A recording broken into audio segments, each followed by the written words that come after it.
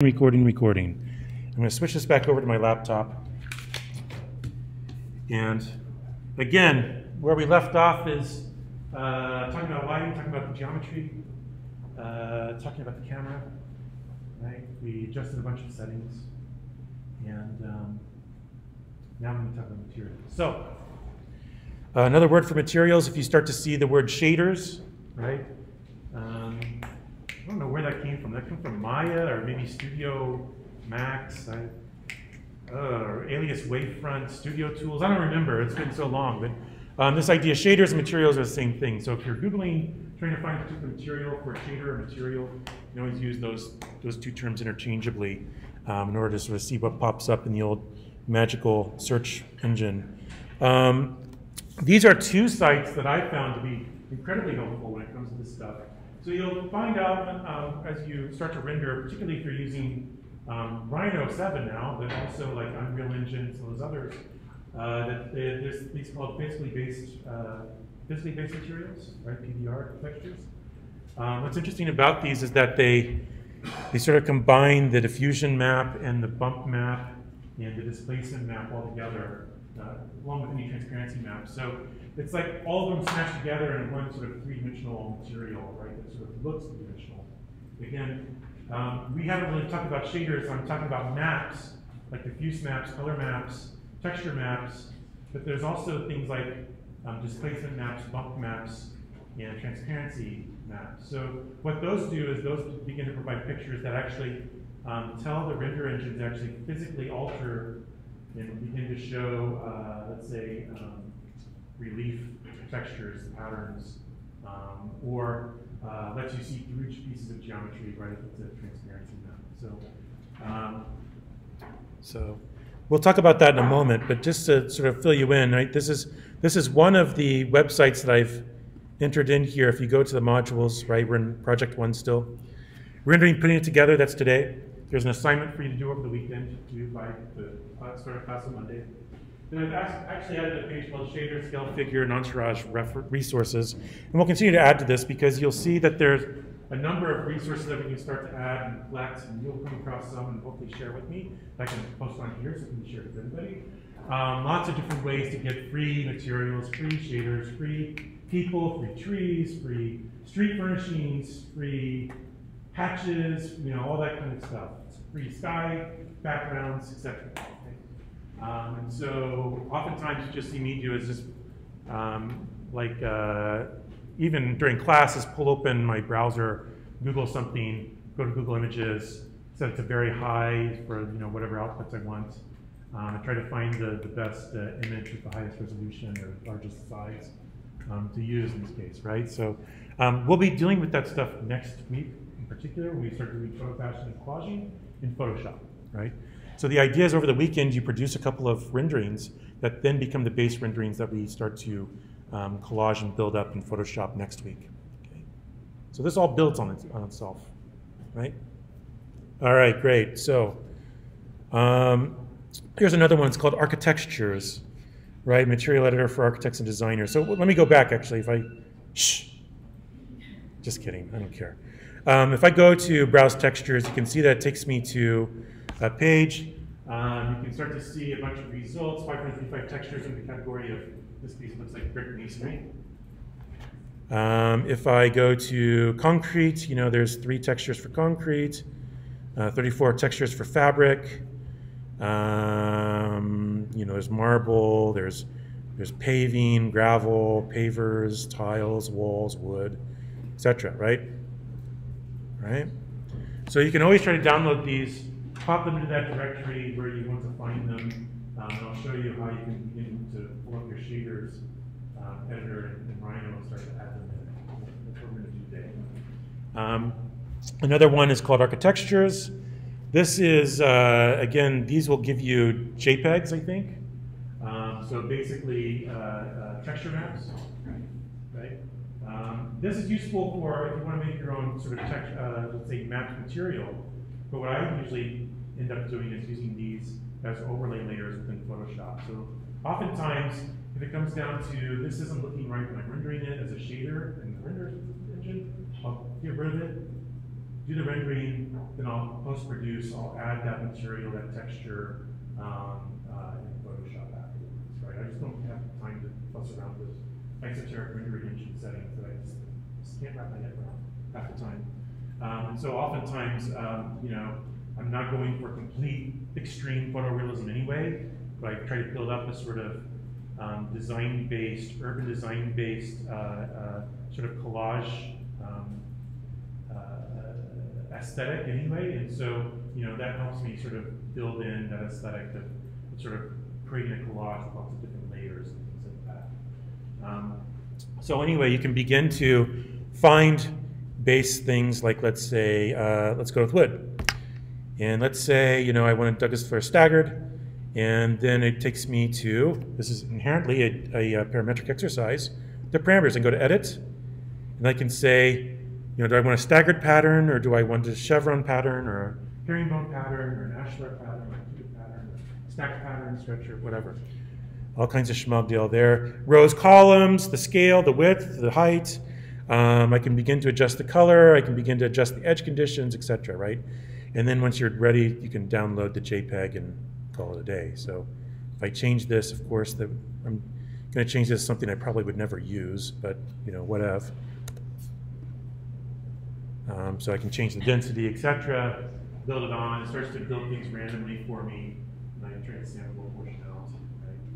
Right? So we'll be going over some of this stuff in Photoshop module next week. There's lots of resources at your disposal, particularly if you want to start to think about particular materials, right? So in this case, wood, I'm thinking about warmth, a little bit of texture, some sort of cadence when it comes to the sort of joints in between these slats of wood. Trying to bring something that could be kind of a large ceiling in this case down to sort of a human scale. You can imagine maybe removing every so often a piece of wood and putting a little, you see, a concealed, recessed, what do you call those? The lights, fluorescent light or something, right? So it all looks like it's sort of integrated and built in together with some sort of cohesive material system that looks like, you know, beautiful, right? So anyway, I digress, but these are, again, are here. I also added this link. You know, I can never remember all of the pages for free scaled human figures and apparently llamas and other pachyderm. But anyway, so I just always Google Arch Daily free scaled figures, and then it brings me to this page. There's like 13 different pages of different human figures and of different kinds and types and you know, vantage points. Some of them are from up above or from down below. Some of them are at eye level, etc. So some of them are of crowds, so that can come in handy when you really want to populate and activate a space in your rendering, right? So if you think about perspective, a good perspective is telling a story, right? It's telling a story, and oftentimes if you want to convince us that this is a space that actually can be populated with lots of scale figures, right?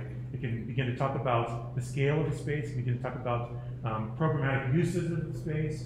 We begin to talk about how big the space is when people are holding balloons and popsicles and running around and playing the guitar and things like that. Right? So on and on and on. Right? You can begin to tell a story. Right? There's cars, there's trees, there's other things in here. Right. So without any further ado, let's just open up Rhino and get to work. Sorry, I have to open up Windows first. I thought I had that going. It won't take long for Windows to fire up, hopefully. It's actually relatively quick now. It used to take forever. You'd wait forever for the system tray icons to load down at the bottom, and oh, it's such a pain. What a pain. I think they finally caught on that people don't like that. All those add-ons that the companies try to load over top of your Windows build. That's a really pretty picture, like Santorini or something. All right. Wherever that is, I want to go there for vacation as soon as possible. We got double negative this weekend. You guys ever heard of double negative? Land art? Anybody interested in land art or heard of Michael Heiser? You have. Are you going? Yeah. Imagine an artist and the canvas is not a piece of canvas or piece of metal or something you can make a sculpture of, it's the landscape. You start to move dirt around, or you got land art in this case. Let me just open up Rhino 7. While that's running, this looks ridiculously too large. I wonder why it's doing that. View, display settings, 150. Why would I want it at 150%? That's just stupid. You think I'm that old I can't see? All right, there we go. I'm the one that likes like size 6 font, so I want these stupid icons that are like fill up half the screen. That's not. Name the file to open. There we go. All right, so again, I feel like Martha Stewart up here. It's like a cooking show, right? So like, you know, we have this, and then we put it in the oven, and we take something out of the oven, it's been cooking for 440 minutes or something. Just waiting. All right, there we are. All right, so in this case, I took my perspective view. I rearranged some things around my screen to make it a lot larger, right? Right now, it'll tell me the viewport dimensions in my render settings over here in this box. 849 by 593, which is not that large. Oh no, that's the front view. Let's see what the perspective view says. 1283 by 1170, which again isn't that large, honestly. Right, so first thing I'm going to tell you right now is that when we're talking about these base renderings that you're doing over the weekend, I want them to be 12 inches by 12 inches, like 300 dpi. So what does that mean? 12 inches by 12 inches at 300 dpi.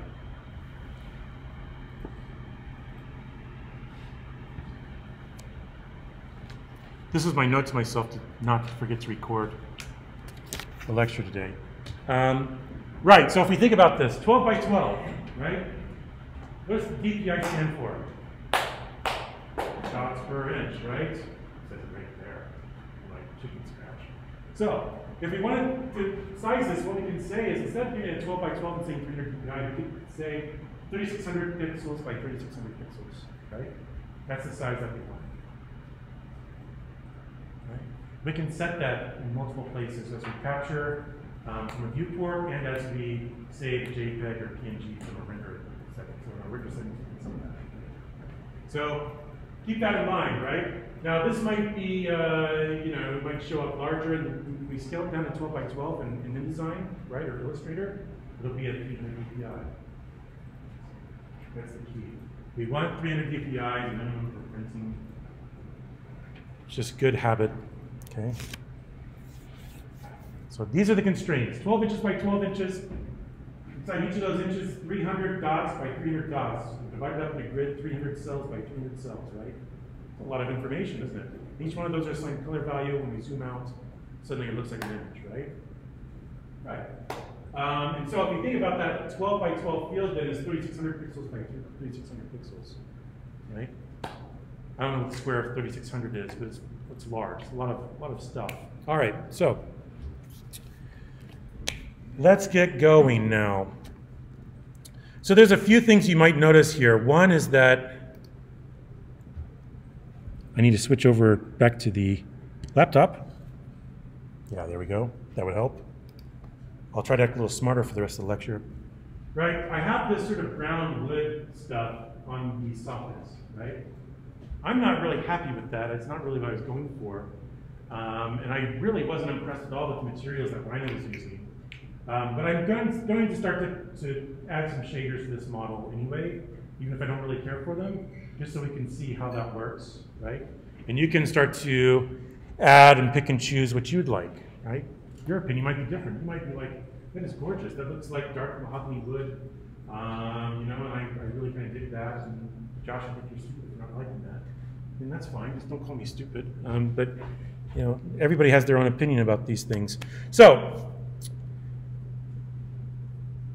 over here on this, where I have all this stuff documented, the properties, the layers, render settings now, and also you'll see a paint tube, right? And that is the materials. Now, if you don't see the render settings, the materials editors and things like that over here, you can always go to the render pull-down menu. right? And you'll see that there's a material editor, an environment editor. There's the render properties down here, right? Those will bring them up in floating boxes. If you prefer to keep them in floating boxes and turn them off and on as you want, go for it. If there's a floating box over here, you click and drag it over to the right. You can dock it in here, and it becomes one of those tabs, right? That's what I've done. All right, you can see that there's some materials I've already added here. There's tile square pavers. There's terrazzo gray polished. There's large paver, tile 2, African teak, which is a wood, teak wood. African teak polished, ash, polished ash wood, bamboo, African teak, teak. There's a variety here of stuff that's been polished and not polished. Matte aluminum, gray glass. I was experimenting with some things, matte steel, white matte paint. All right, so let's just assume that we have none of these up here. I'll just go ahead and delete these.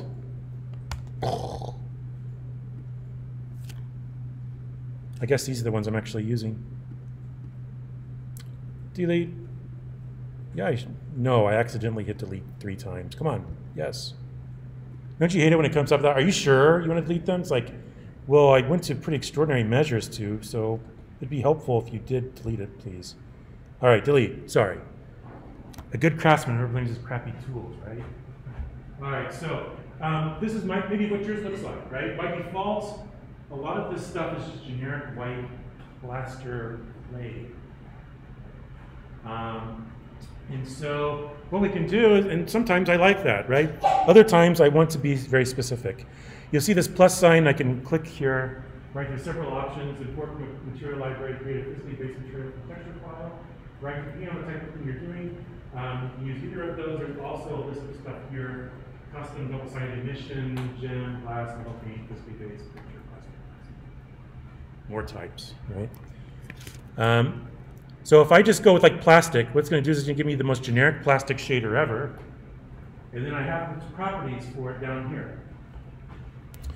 So I can rename this and save it a different type of plastic, change its color. Let's say, you know, glossy plastic in here kind of looks like glossy car paint. I don't know. So we'll do that particularly gross melon color.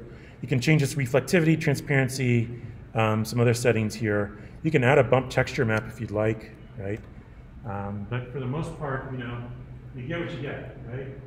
And there aren't too many surprises.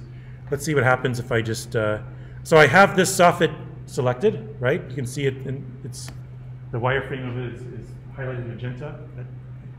And so with that selected, I can come over to the shader and I can say assign to the objects that are selected, assign to objects, right? You can see that it changed. So that's basically how you do things. So at a certain point, you might begin to remember that you kept certain things on different layers. You can always select things, objects on one layer, you know, like the ceilings, right? And set all those to wood all at once, right? Or whatever it is, right? You know, that great acoustical grid ceiling or whatever it is that you really floats your boat. Another way of doing this is saying import from material library. That brings up a folder directory with lots of different, a lot of the same sort of similar categories that we saw down there. But then we can go around and start to see what's in here. So you can see that there's African teak, ash, avadir, bamboo, beech. You know, there's probably some maple, some oak, some poplar, etc. Right? All kinds of stuff, more than I ever cared to. Then you can see that there's also specialty things. Walnut, for some reason, has its own directory because there's lots of different types of walnuts, I guess. There's burl. You guys know what burl means? Sort of really expressive grain that comes out from the lid sometimes, where it looks really super curvy, and there's a lot of contrast between the different layers of grain. So burly grain, oftentimes, carpenters love that because, you know, again, you express the properties of that material in a really sort of gorgeous way, right? Where you start to see the properties of the tree that yielded the wood, etc. Cork, oak, all kinds of things, right? Let's go with bamboo. Why not? So in this case, I'll just sort of say assign to object. That should turn to bamboo. Now, I'm not that happy with that bamboo. It doesn't look so nice. It's like the opposite of nice, right? When I think about bamboo, there's like a texture, there's a grain particularly if it's been laminated together, it looks like that there's this particular I just don't see coming out here, right? So, you know, in some cases I can leave this. In other cases, I might want to get rid of it. If I want to make certain walls painted certain colors, right, I can begin to do that. Let's add material, import from material library. Let's go with architecture, wall, CMU.